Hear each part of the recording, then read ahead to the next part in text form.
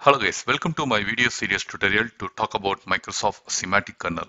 In our last video, we talked about what is Prompty file, how to create this Prompty file using in Visual Studio Code.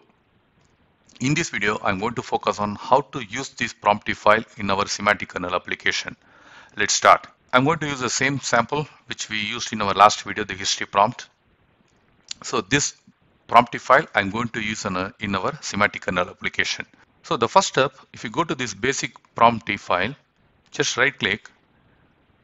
Here you can see there are three different options available. One for if you want to use this file in the prompt flow, you can use this option like that Langchain.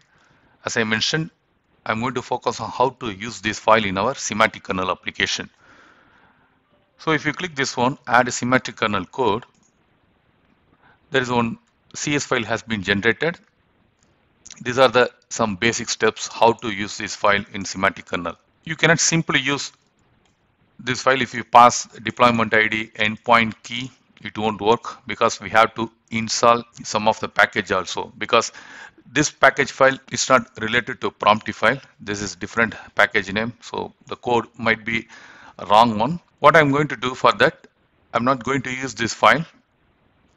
Instead, I created a small project, console application project using Semantic Kernel. So here my project called SK Prompty sample. The program.cs file, at the moment I just read only this environment information.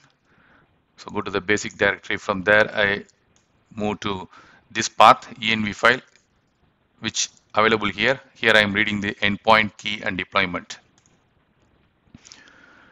So the next step, go back to the same file, this SK file. I'm going to copy all the information. Move to program.cs file. Here I paste this code. That's it. The first step, we have to install the NuGet package, Microsoft Semantic Kernel package. Once this get installed, the next package we have to install related to this Prompty file. So I just open this project file, open to the side. Yeah. Here you can see related to kernel, I install this package, Microsoft Semantic Kernel, and for Prompty file, we have to install another package called Microsoft Semantic Kernel Prompty. This file and still this package in pre-version, so that's the reason it's coming version alpha. So the two package I have installed, the same thing you have to do. I just close this project file. So here first I'm going to use Microsoft Semantic Kernel package using, so the error is gone. The next we have to add another package called Microsoft Semantic Kernel.Prompty.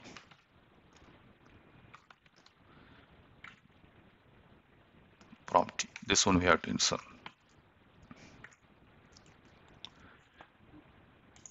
Just change my keyboard to German. Yeah. Done. Once you added, still you get some error message because this function is in the alpha mode. We have to disable this warning.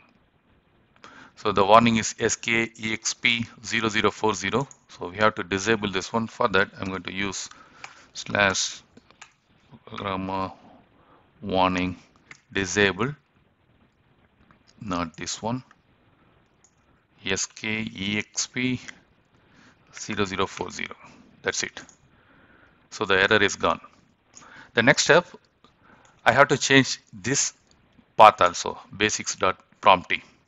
So this file also same like available in this path. So I just copy the complete one here and add to here.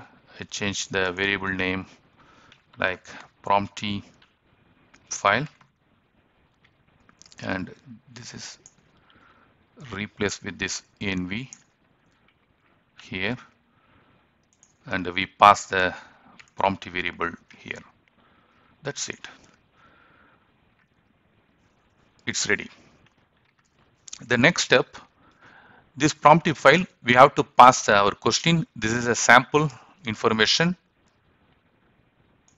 So we have to pass the required information. For example, if we want to pass a question, here you can see this kernel argument, we set the question. Make sure the same variable name you have to use. If you change something like that, it won't work. So if any error is coming related to your parameter, first you have to check what variable you are used and the same variable you used in the kernel arguments or not. So the question we used, the same passed here. So we have to pass our question. What is my question? Like I pass my question related to history information. So I remove this one. Instead, I add my question like what were the major events in India 1947? This is my question. That's it. Keep and start the application.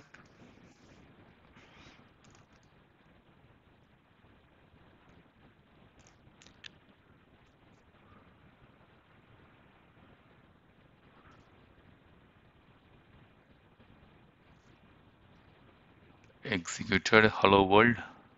Hello world information is coming. The next, here you can see we get some history information about India in 1947. Yeah, seems to be working now. The next argument we have to pass, because we not passed the first name, that's the reason the name is not coming. So I have to pass the first name also. So here I pass the first name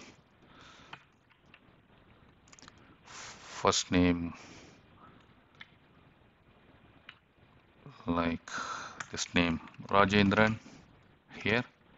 That's it. We keep this one, go to application. Yeah, seems to be all fine.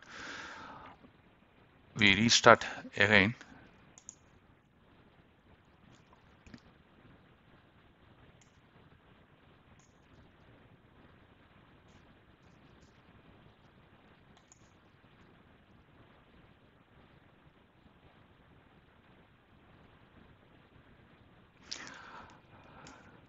Now you can see our first name is coming, which I added here. First name is Rajendran.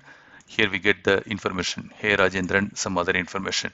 If you see the previous example, in previous example we didn't pass the first name. That's the reason it's not coming here. But our latest output, it's coming. So this is a simple example how to use this Prompty file in our Semantic Kernel application. And there is another function available. At the moment, they added two functions related to Prompty, one for create function from Prompty file, and another one you can pass a string also. It is create Prompty. So here we have to pass a string. So instead of reading from the file, you have to pass the string also. That we'll talk about later. I just keep the file only at the moment. Thanks to all.